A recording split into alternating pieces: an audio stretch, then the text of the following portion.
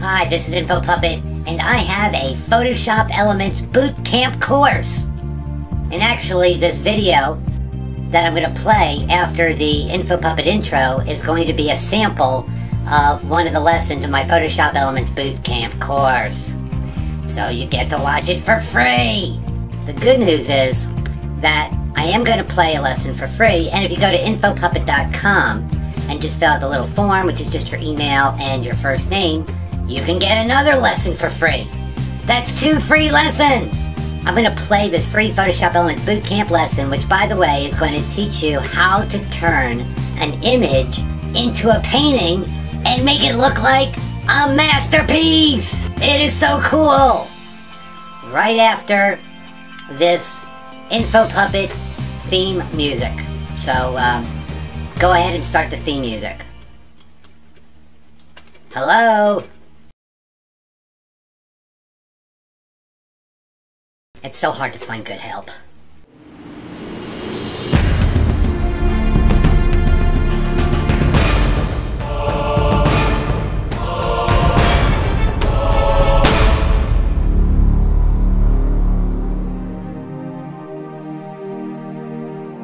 And this is lesson 9 in my Photoshop Elements Bootcamp course. Let's go ahead and review what we've learned so far. We've talked about all the tools in the View section of the toolbar and all the tools in the Select section of the Photoshop Elements toolbar and every tool in the Enhance section. And now we move on for the first time to the Draw section of the Photoshop Elements toolbar. We're going to start with the Brush tool. I love the Brush tool. Let's look at the image we're working on. Now, to select the brush, you're just going to click on the drop down, and let me explain what all this stuff means. So, we're going to select, I'm going to select, let's say a number 13. This is a hard, round, 13 pixels brush. 13 pixels in size. So let's see what that looks like. This is what a hard, round brush looks like when you draw with it. Now let's select a soft brush of the same size. So here's a soft, round brush. See the difference? Okay. Now, a lot of people don't know this, but if you click on this drop-down menu, let's go ahead and click on that, and scroll all the way down to the bottom, there's all kinds of cool shapes you can use with the brush tool. Look at that! So, see them all? I'm going to select this one right here. And I'm just going to left-click and release. It's beautiful! What are they? I don't know, but I love them. Let's try something else. How about, let's try the leaf. Now I can left click and release for one leaf, but if I drag, I'll get a lot of leaves. It's fall in the winter! What's happening? Alright, and then there's a star. And I can left click and release and get some stars. It looks so cool. I love it. I'm hitting the undo button a bunch of times here now. Now we're going to get onto the really good stuff. Alright, so let's come down here and we're going to select now the Impressionist Brush tool. Yes, I said Impressionist. Alright, we're going to bring this down to like, let's say, just 2 pixels. This is the way to work this tool. Then you click on Advance and turn the area all the way up to 500. This is the key, guys, to using this tool. Okay, tolerance is at 0, area is at 500, and the size is way down. Now let's see what kind of style do we want to select. Let's start with loose medium. I love loose medium. What this tool does is it turns an image into a painting. Now I'm just left clicking, holding, and dragging. I don't know if you can see what's going on here, but you gotta look kind of hard. But I'm just left clicking, holding, and dragging. And what Photoshop Elements is doing is it's moving the pixels around in the image so that they resemble paint strokes. Starting to look like a painting!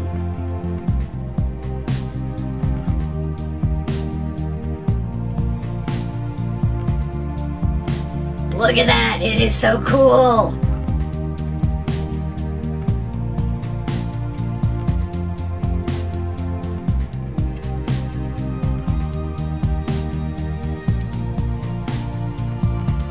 Okay, let's go back to advanced and let's try another style. I think I'm in the mood for some, let's say some tight curl.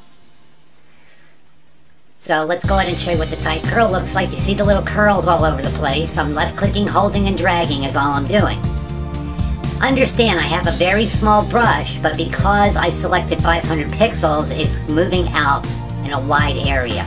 And I just hit undo.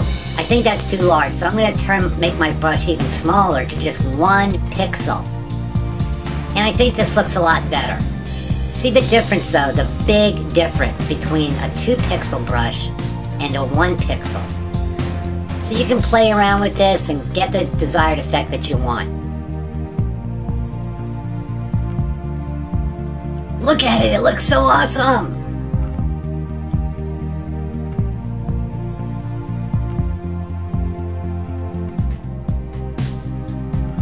Okay, now we're going to click on Advanced again, and let's try one more style, and that's Loose Curl. And here comes all the loose curls.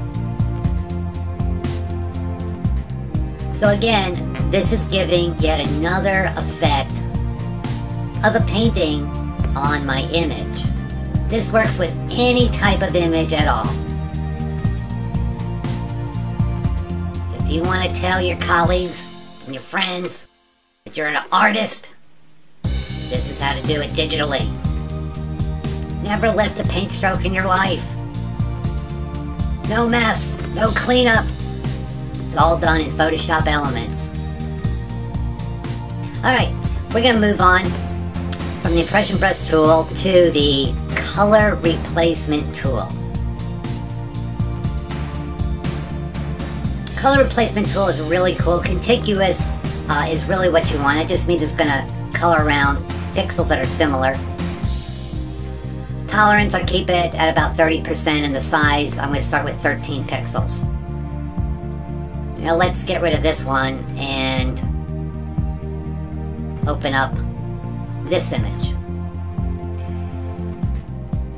Okay, so what we can do is, first of all, we're going to hit the Alt or Option button down on your keyboard, depending on if you have a Mac or a PC, to sample the color that you want to use.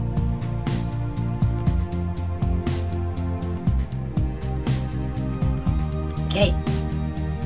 Then once you do that, I'm just left clicking, holding, and dragging the color that I sampled when I held down the Alt or Option key on my keyboard. If you have a Mac, you're going to hold the Option key down. PC, you're going to hold down the Alt key.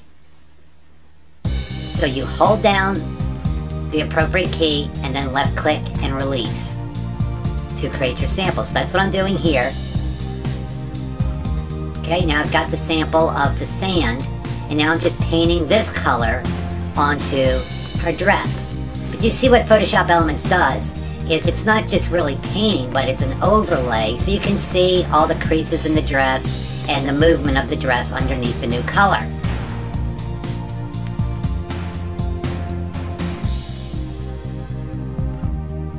I like that color on her.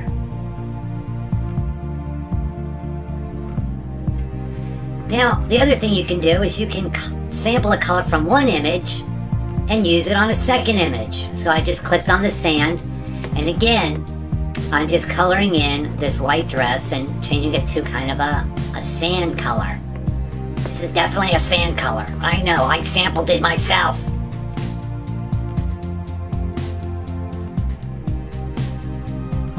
Alright, now let's say, now look, it's not only dresses, but let's say you want to change the skin tone. I like this girl is a little tan over here. Now this won't be the best color because it's the back of the arm and it's shaded from the sun. See what I mean?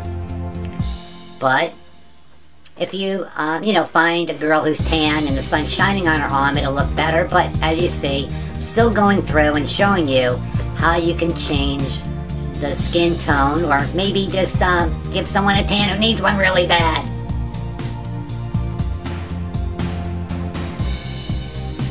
Now, of course, I'm being careful here when I go over the face not to go over the teeth or the eyes. Okay. This concludes lesson number 9. We're almost halfway there! I will see you in lesson 10. Thanks again for checking out my free Photoshop Elements Bootcamp lesson. If you like this lesson, you can click here to go to InfoPuppet.com and get another Photoshop Elements Bootcamp lesson for free!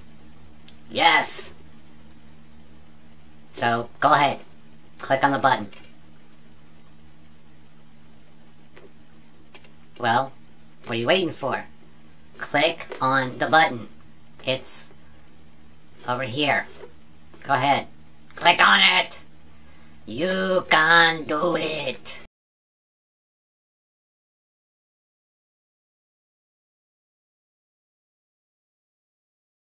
Did you click on it?